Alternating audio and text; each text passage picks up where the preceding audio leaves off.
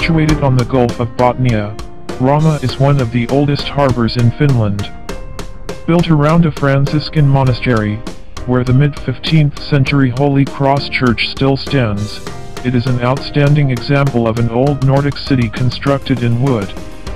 Although ravaged by fire in the late 17th century, it has preserved its ancient vernacular architectural heritage.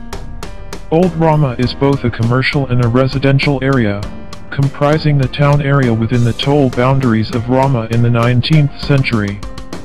The town plan structure of Rauma has been maintained since the medieval period, including the irregular street network, city blocks, plots of land and courtyards.